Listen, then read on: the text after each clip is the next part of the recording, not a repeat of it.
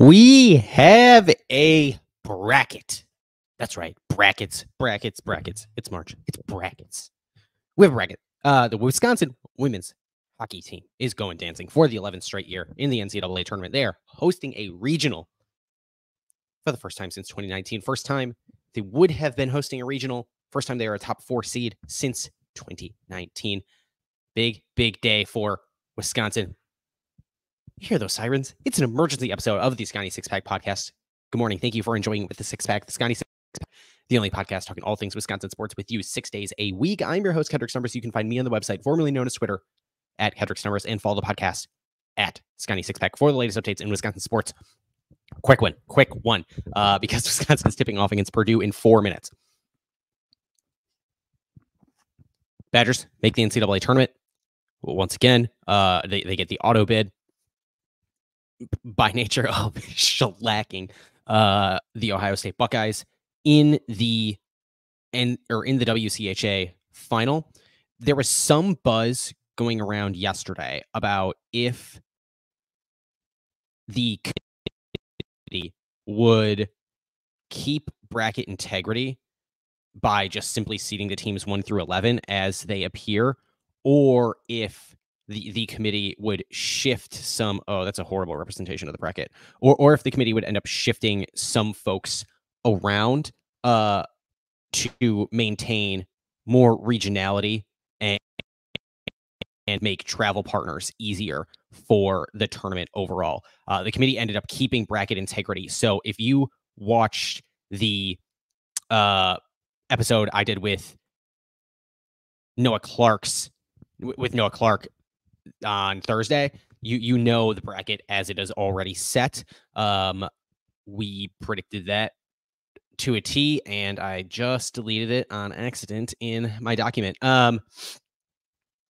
So Wisconsin is going to play St. Lawrence or Penn State in the regional final. That is set. Look, should be a great matchup. And then Wisconsin is going to be on its way to play likely Colgate in the Frozen Four semifinal. Colgate will get the winner of Cornell and Stonehill. Would imagine Cornell is going to win that game. Stonehill out of the Northeast Women's Hockey Alliance, or New England Women's Hockey Alliance, rather. That conference is just not anywhere near as good as the ECAC. So you'll get an ECAC showdown in the regional final in New York there. But Wisconsin's going to have to play Colgate in the Frozen Four, it would appear, if the Badgers get there. The matchup with Penn State or St. Lawrence is not a shoo-in. It is absolutely not a shoo-in. I think both of those teams are solid. St. Lawrence more so than Penn State. But there is something going on there where, look, St. Lawrence has some high-scoring folks and could really do some damage. They have a high quality, or what? Oh, sorry. I'm just looking at a bunch of scuttlebutt. Lots of people complaining about, lots of like women's hockey people complaining about the selection show today because they got a lot of stuff like wrong in terms of how the bracket is. It doesn't matter. It doesn't matter. It's nonsense. But Wisconsin will face St. Lawrence, Penn State, the winner of one of those two games. St. Lawrence has a really, really, really solid power play. If you want a little bit more on the bracket on how this first round is going to go down, I have a piece up on Badger Notes already. You can click that link in my podcast description to find that. And Wisconsin finds itself in the NCAA tournament for the 11th straight season. And Colgate awaits them in the Frozen Four, I think is likely how this one is going to go down. Wisconsin beat Colgate in the Colgate-hosted regional last year en route to winning the national title. So an opponent Wisconsin is at least somewhat familiar with. There is a chance Wisconsin could win this. Colgate has been excellent this year. Colgate has already taken a game off of Ohio State. The Buckeyes' first series of the year.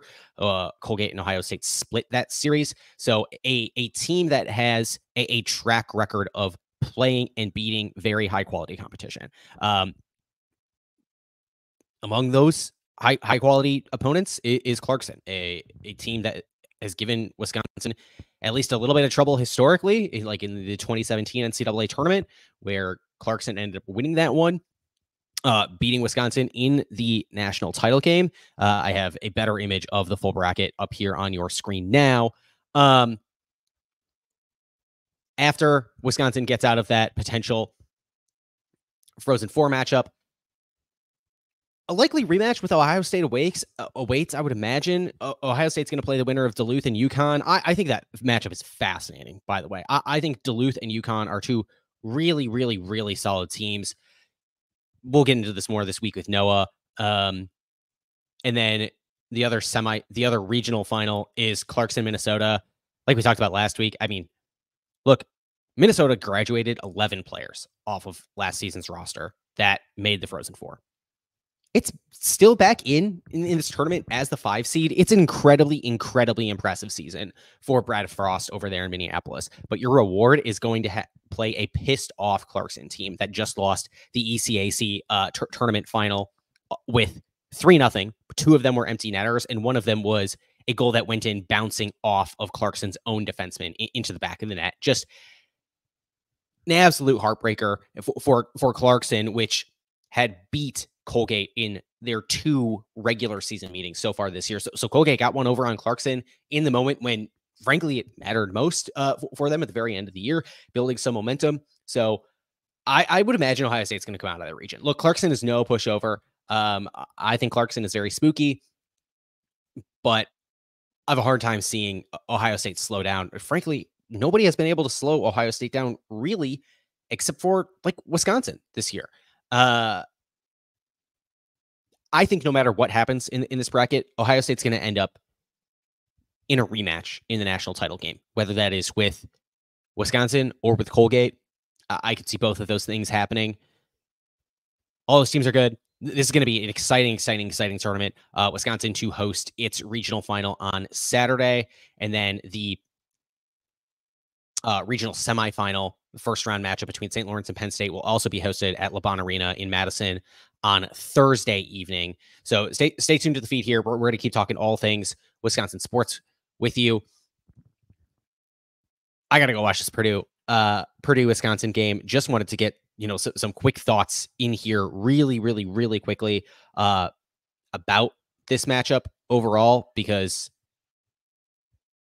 it's going to be a Penn State. Tessa Janicki is just an awesome playmaker. She has the 5th most assists in the country, and 3 of those 4 players she trails are Badgers. Like, look, almost nobody does it as good as Wisconsin. When you are in the tier of people doing it as good as basically anybody except for folks at Wisconsin, you are an incredibly solid player and a team that is not to be messed with. Penn State also has a head coach that is led by one of the winningest coaches in the country. Jeff Campersall is awesome. He's 6th all time in wins. He spent 20 years at Princeton. This is a guy who's been around a long time.